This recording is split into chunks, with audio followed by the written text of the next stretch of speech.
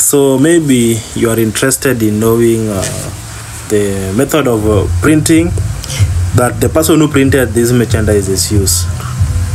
So let me start with the t-shirt.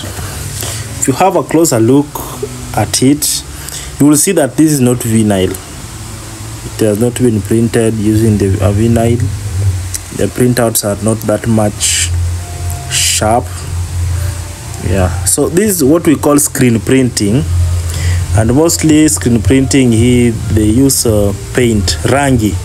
Kuna rangi ya kuprint manguo. So in this case the guy used screen printing.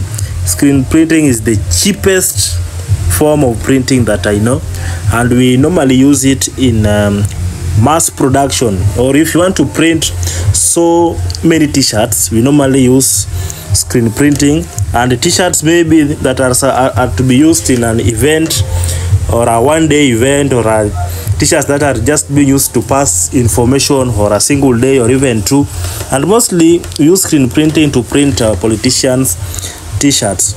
So the disadvantages of this is that with time this color may fade out, and if at all the guy did not use the good paint, yeah, the colors will fade with the time, or the colors may even fade after 1 or 2 wash. So these t-shirts and this form of printing normally used in doing extreme bulk printing, and mostly t-shirts that are meant to pass information maybe for a day or two, and also for such events. So this is purely screen printing. I'll show you one day how to do screen printing. With this, you don't need a plotter, you don't need a heat press, and to some extent you may not even need a computer. You only need the screens, then you can do this job.